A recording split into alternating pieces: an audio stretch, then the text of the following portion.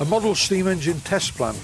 This is part 19. Fitting the new tank to the central column, piping the number 4 injector the right way round this time, steaming the boiler to make sure that the injector works. I made this 1/4 BSF bolt to hold the top tank to the column, because where possible I do not like to use Allen cap head bolts.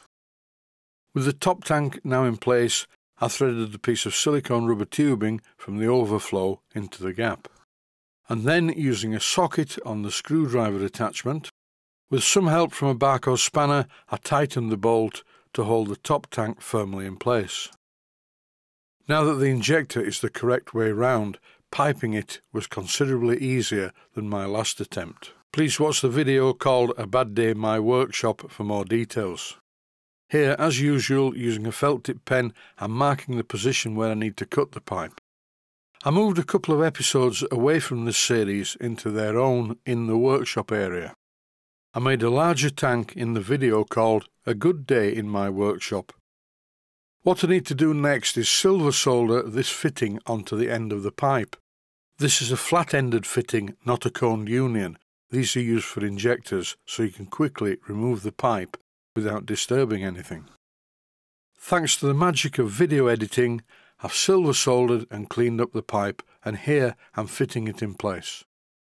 And if you want to know more about silver soldering, just watch How to Silver Solder for Beginners. Once upon a time, this Jubilee Fittings injector was fitted to my 7 1/4 inch gauge Titch locomotive, and it was always problematic. Before I sold the Titch locomotive, I changed the injectors for 2 new ones.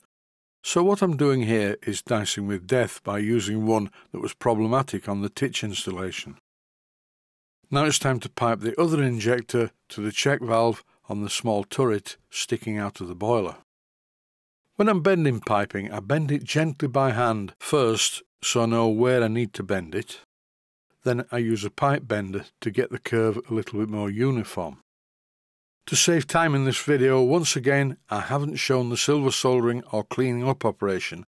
Here I'm tightening the union nut onto the check valve, and then tightening the other end of this piece of pipe to the injector, and that is the piping complete and ready to go.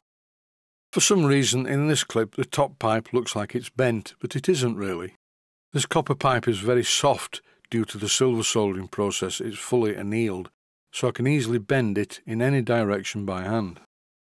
The time has come to fill the tank with water and test the system. I made this adapter to pipe the water out of the bottom tank and into a suitable receptacle on the floor. Here it is, it's my normal workshop water bottle. Now it's time to light the gas burners and make sure that they both work. I'm using a spark igniter to light the burner. That sounded good, a nice loud explosion, and in no time at all I can clearly see that both of the burners are burning together. In this clip I'm just checking that the steam valves are closed. This boiler with its twin burners burns very cleanly, and in no time at all the boiler is too hot to touch.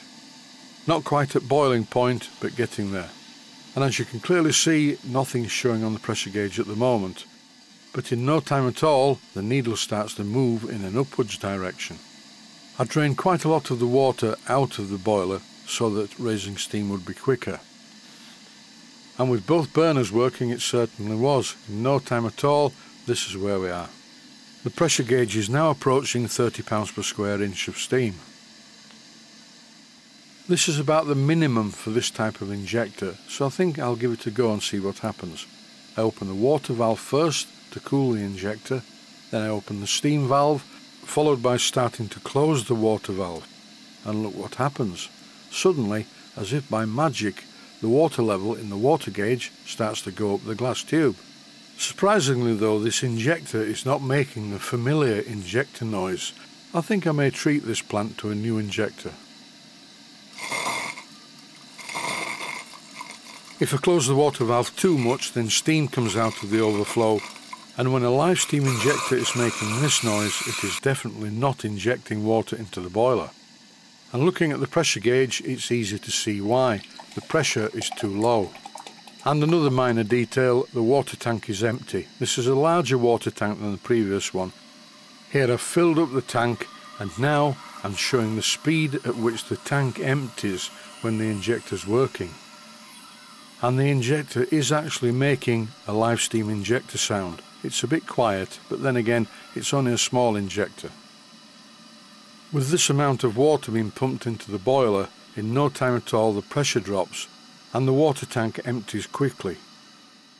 Here I've refilled the tank for a second time.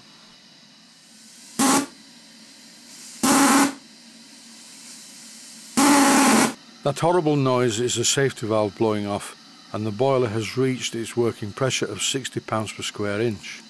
But it soon stops blowing off because look how much water the injector has pumped into the boiler. It's almost full to the top and the pressure is rising again, so everything's fine. Here I'm releasing some of the water into the plastic tub where the gas tank is, because the gas tank is quite chilled at this stage. Although from a health and safety standpoint, I do not recommend that you do this. The injector water tank, once again, is a bit on the low side. In fact, it's almost empty. And now I've turned off the gas and disconnected the gas canister from the system. Everything is now working as it should. I just need to make a turret to connect the steam pipe to, which will also hold a displacement lubricator. I will do that in the next and final episode of this series. That's it for now. Stay safe, stay healthy. Thanks for watching, and I hope you found it useful. Please take the time to visit my Mainsteam Models website and click on the section of the website that says Video Playlists. And by doing that, you can find other videos that you may like to watch. And by using the playlists, you can actually watch the videos back to back.